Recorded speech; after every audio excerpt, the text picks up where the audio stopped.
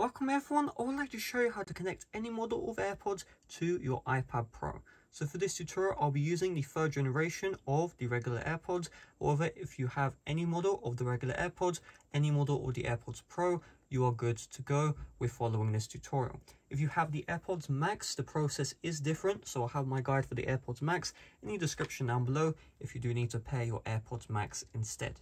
So what we're going to do is on the iPad Pro itself, the first step is we're going to activate Bluetooth. So in order to activate Bluetooth, we're going to slide down from the top right of the iPad Pro's display. So get one of your fingers, slide down, release. You can see the control center has been enabled.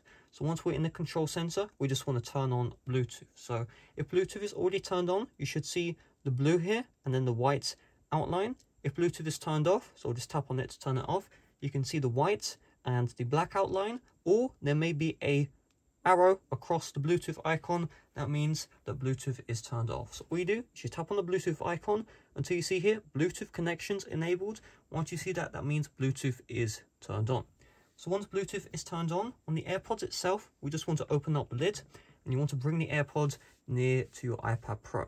So sometimes you will see a message asking you to connect your AirPods to your iPad. If you see that message, you just tap on connect and you're good to go.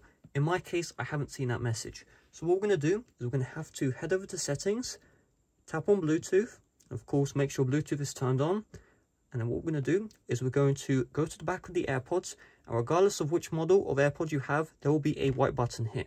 So we're going to press and hold that white button, and we're going to keep on holding it until we see this LED at the front.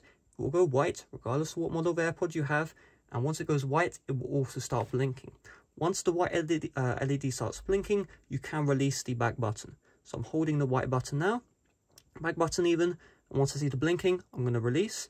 And you can see, you should see this animation, AirPods, you should have the option to connect. If you do, just tap on connect. If you don't, what we're going to do is just stay inside that Bluetooth area or settings, and give it a couple of seconds, and under other devices, you should see your AirPods. So you can see, there they are, we'll tap on it. And just like that, you can see my AirPods have been successfully connected to my iPad Pro. So that's all there is to it. Thanks for watching. See you guys later. Bye-bye.